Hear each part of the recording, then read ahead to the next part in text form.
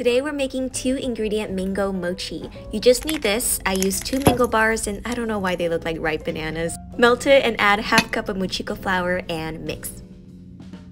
Wrap it, poke some holes, and you're going to microwave for 2 minutes, then another 30 seconds until it looks like this. A little bit of oil and it's super hot, so use something else before you knead with your hands. Make a little mochi by pinching a little ball like this.